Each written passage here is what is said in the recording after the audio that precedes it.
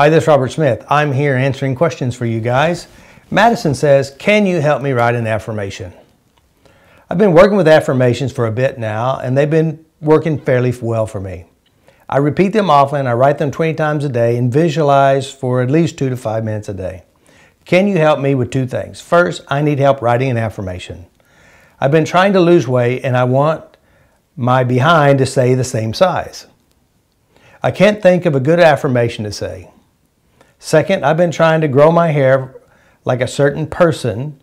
I say I have long hair, natural, thick, curly, just like so-and-so.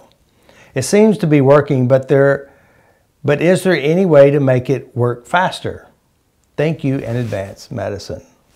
Well, this is a very interesting question for sure. Affirmations. What are affirmations really? Affirmations are anything you affirm. So that means, do you need to write them down to affirm them? No. Do you need to say them to affirm them? No.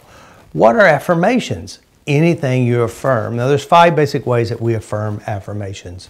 Basically, we visually affirm it. That means we see something, we visualize it, we practice it, we see it in our mind, and we visualize it. Another way of affirming is saying things.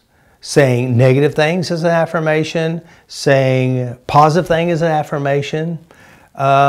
Feelings, emotions by themselves, just like a feeling you repeat over and over again in of itself is an affirmation. It doesn't have to be positive, and it could be just as equally positive as if it was negative. So there is to the unconscious no negative. It just produces from its internal workings. All right, now there is like you have something about you want to have a smaller behind, all right? Rear. I want to say the same. And it also deals with losing weight, to lose weight. Now, you know, you can do affirmations and you can do the visualizations and you can create a smaller waist and a smaller parts of your body. But I think another thing about affirmations is understanding what are affirmations. And that means like eating food is an affirmation. There's a kinesthetic affirmation. There's a taste affirmation. There's a smell affirmation. And so one of the things I always say, in order to make your affirmations really work, find a way to get rid of the resistance from letting it work.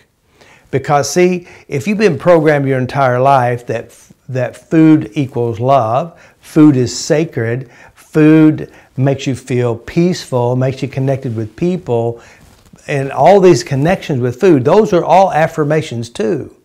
And having a smaller body is a novel thing. But what if everybody in your family is big? What if the whole culture is big and it's normal to overeat? So you're going to have to change what I would call the resistance to an affirmation. I say make it easy, cut out all the parts that keeps you from having it, and you don't have to work at having it because you're being it. So one of the things I would do is look at your food, your automatic eating programs, the emotions you get from eating food, the connections with people with eating food, and take the sacredness out of food and let food be food. And then affirm your size, your weight, and visualize it. See yourself pushing food away. Food is not important. It only is to maintain health and life. There's no love in it. Let food be food. This will easily keep your waist smaller.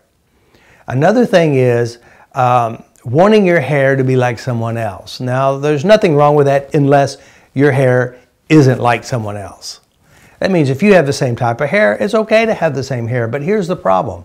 What's wrong with your hair? What judgments you have against your hair? Why don't you like your hair as it is?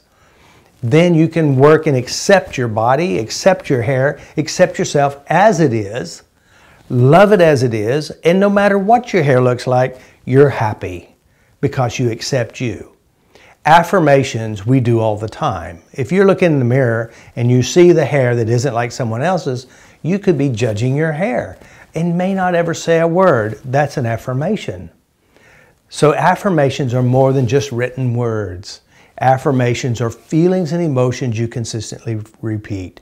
Affirmations are memories and pictures that you make up in your head. It's visualization. It's the memories of torment you watch. It's the judgments. It's the taste. It's the smells. All these mixed together are affirmations. So don't limit your one affirmation style of written or visual, kinesthetic, taste and smell. Do them all. Clean out the resistance, and it's easy to get who you are because you're being. So clean out what the resistance is, affirming who you are as you are, because the law of attraction is what you have in mind you attract, not what you're trying to put in. Change what you have in, and you'll get what you have within. That's an affirmation. I hope that makes sense. This is Robert Smith here at Skills to Change Institute, teaching you how to get control of your life, use your mind to create a better world. So keep tapping on yourself. Peace.